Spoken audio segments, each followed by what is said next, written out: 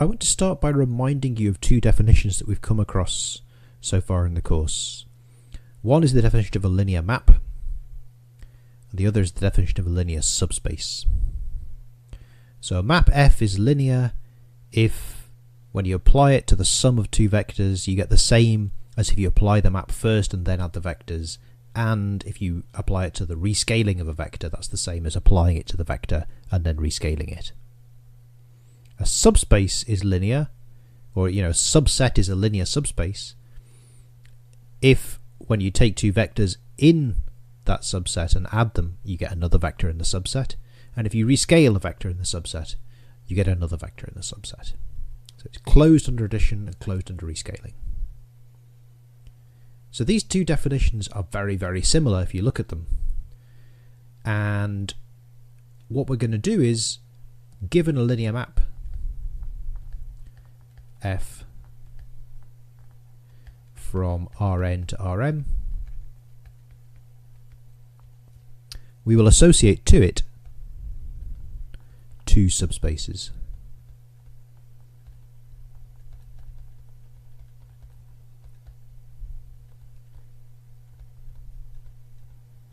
So one is going to be a subspace of Rn, and that's called the kernel of F, ker F. And the other will be a subspace of Rm. That'll be the image of F, im F.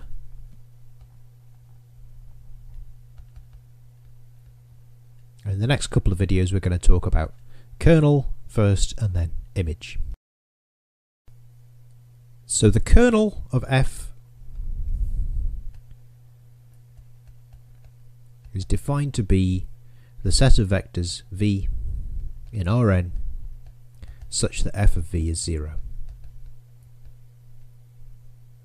You could also characterize this as the zero eigenspace of f if f has a notion of eigenspaces, if m equals n. But this is more general, right? Because m and n don't need to be equal for this to make sense.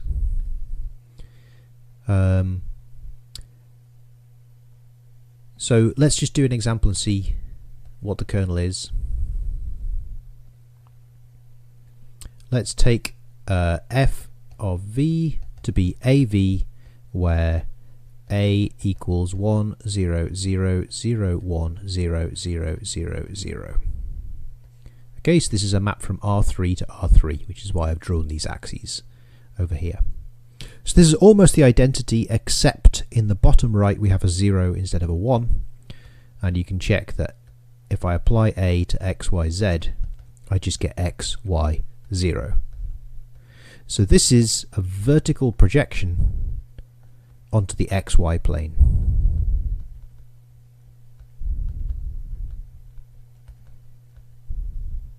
In other words, you take a point which sits somewhere in the x direction, somewhere in the y direction, somewhere in the z direction, and you just project it vertically down.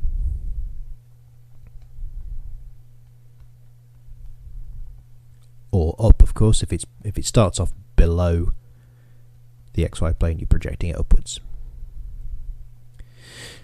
So what is the kernel of this map? What's the set of points v that go to 0, 0, 0? Well, it's exactly the z-axis, right? Maybe I'll do the kernel in blue. Actually, that's too dark.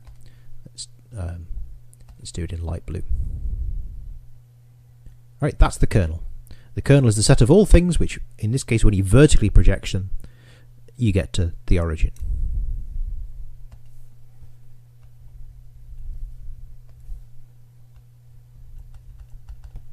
So it's the set of vectors 0, 0, z in this example. So there was an example very early on when we were looking at 3x2 matrices and whatnot, where we had a picture like this. I think the matrix was 1, 2, 0, 1.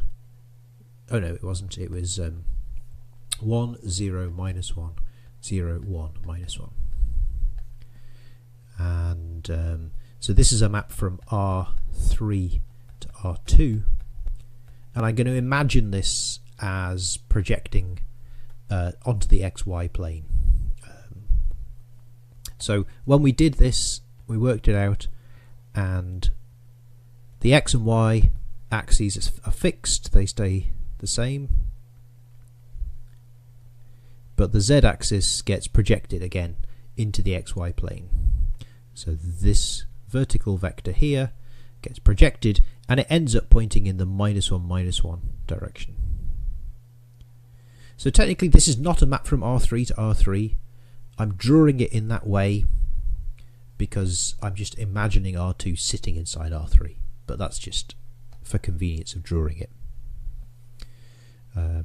Okay, and what was happening is I'm projecting like this from 0, 0, 1 to -1, -1, 0. So this pink arrow, the direction of the projection, is pointing in the -1, -1, -1 direction. So I think when I was talking about this, if it helps you remember, I was talking about rain falling in this direction, and everything kind of follows the rain or light rays. You're projecting the whole of R3 onto the XY plane along these light rays. And they're all parallel to one another.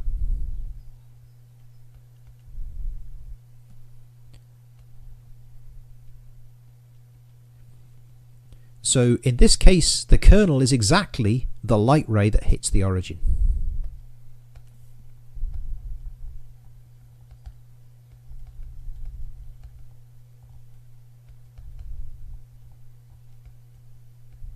Just as it was in the previous example, there was this vertical blue line. Here, it's no longer vertical, it's slanted. It points in this direction. In other words, this is the set of vectors x, x, x.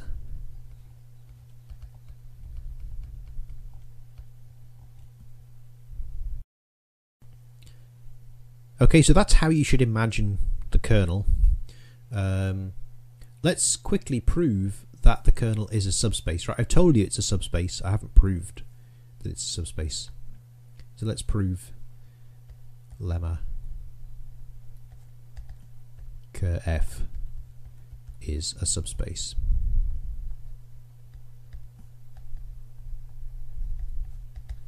Well, what we need to do is we need to take two vectors v and w in the kernel and check that their sum is also in the kernel. Well, if they're both in the kernel, that means f of v equals 0 and f of w equals 0. And what we need to check is that f of v plus w equals 0. That will tell us that the sum is in the kernel. Well, if we compute this, we get f of v plus f of w, which is 0 plus 0, which is 0. So that tells us v plus w is in the kernel. Right? Remember, being in the kernel means f of whatever you are is 0. Right? So if v is in the kernel, then f of v is 0. If w is in the kernel, f of w equals 0. And that's not quite the end of the proof, because we also need to check that f of lambda v equals 0. But again, f is a linear map, so we can pull the lambda out. And now we get 0 because it's lambda times 0. So you see these two definitions that we started with, linearity of a map and being a linear subspace, they play completely analogous roles, right? You use both properties of linearity to prove the two properties of the kernel being a linear subspace. I want to make some remarks about kernels. So first of all, 0 is always in the kernel for any linear map f, because f of 0 equals 0, as we saw last video when we were talking about linear maps. So the kernel is always non-empty. If f is invertible, in other words, if f corresponds to an invertible matrix, then Kerf equals just 0. Right? There's nothing else in the kernel. This is because You know, if f of v equals 0, then v equals f inverse of 0, which is 0. So the only thing in the kernel is then 0. Right, this was remark 1, this is remark 2. You might wonder why it's called kernel. Well, the way I like to think about this is the kernel is like the hard bit at the centre that you can't get rid of, and right in a nut or something. And so you can think of the kernel as a solution space for a set of simultaneous equations. So if f of v equals av for some matrix A, then Ker f is the set of solutions to the system of simultaneous equations av equals 0, just by definition. And what is that set of solutions? Well, that is the set of intersections of the hyperplanes corresponding to the rows of A. If you think back to where we talked about simultaneous equations in terms of intersecting hyperplanes, the set of solutions, each row of the matrix gives us a hyperplane, and the set of solutions is the set where all those hyperplanes intersect.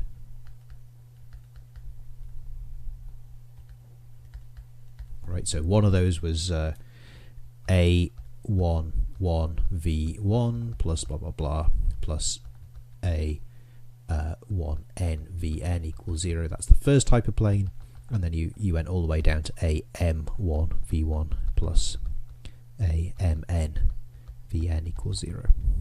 Okay, so you have a lot of hyperplanes, m hyperplanes, and the set where they intersect is called the kernel, because it's kind of what's left over after you've finished intersecting all these guys. I don't know if that's really why it's called that, that's just how I like to think about it.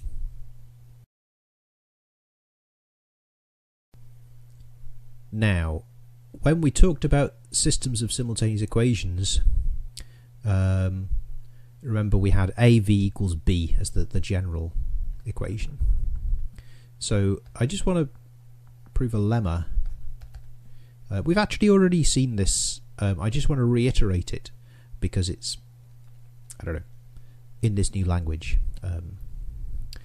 So consider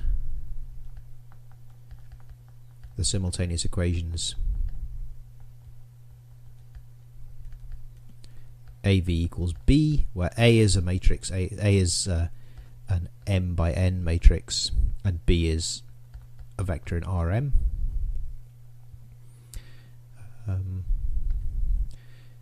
And let f of v be the linear map AV. So then the space of solutions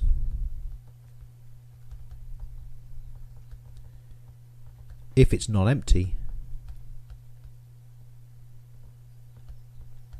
is, well, remember it's not a linear subspace, it's an affine subspace. It doesn't have to pass through the origin. And which affine subspace is it? Well, it's a translate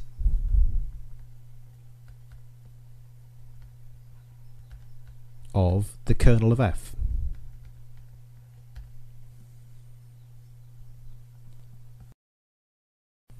So this is not saying anything deep. Let me just give you an example. Let's suppose A is this matrix 1 0 0 0 1 0 0 0 0.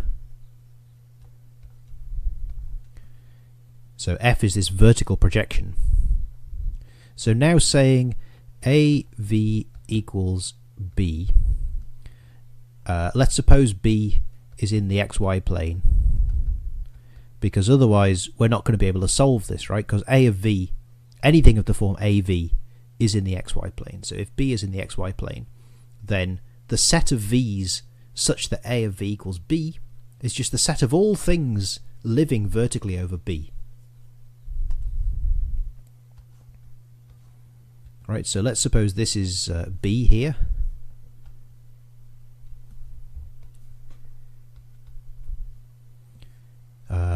So saying AV equals B is saying V lives directly above B.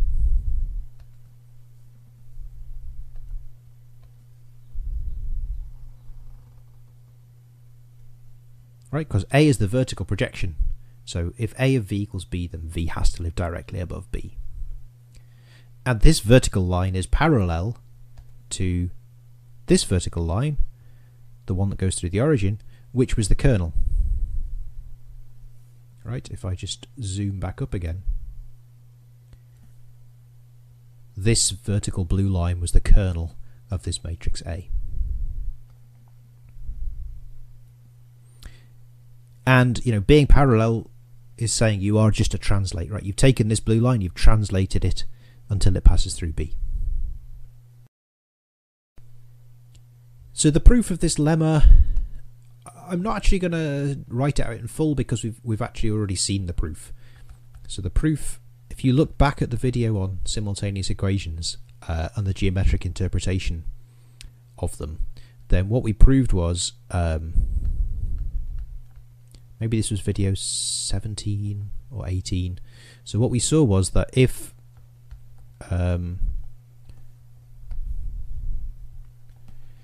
V0 is a solution,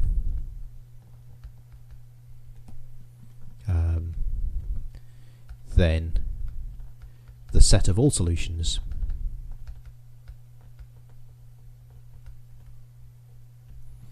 is the affine subspace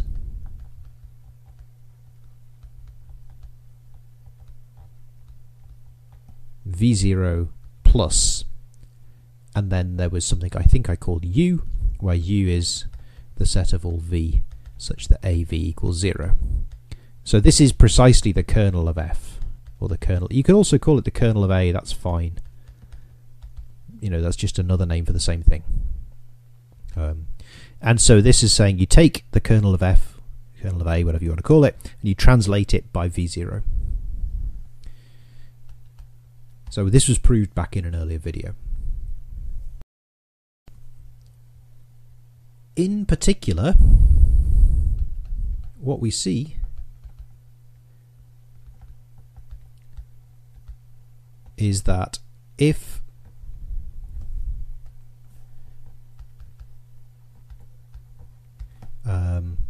AV equals B has a solution, then it has a k-dimensional space of solutions where k is the dimension of the kernel of F. Right, because as soon as you've got one solution, you know by this lemma you get any other solution by taking the kernel and translating it till it passes through that point. So there's one solution for every point in the kernel. In this example here, as long as B is in the xy plane, there's a one-dimensional space of solutions.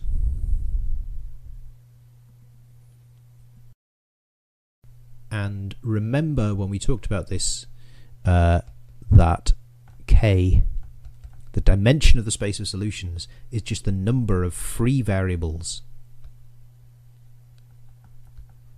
in the general solution.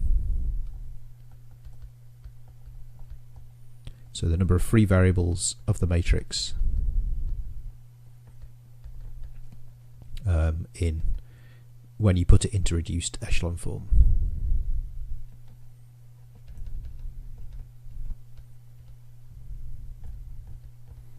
So for example, this matrix up here, A, is already in reduced echelon form, and the first two variables are leading variables, and that leaves one free variable, and that's why we have a one-dimensional solution space. So this is all stuff we've kind of seen before. I'm just saying it in a slightly different language. This number has another name, So let's put a box around it.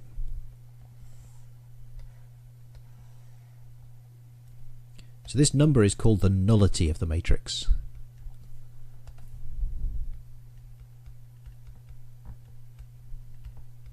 Or the nullity of F. Nullity because null means 0 and kernel is the set of things that go to 0. So this is the dimension of the kernel.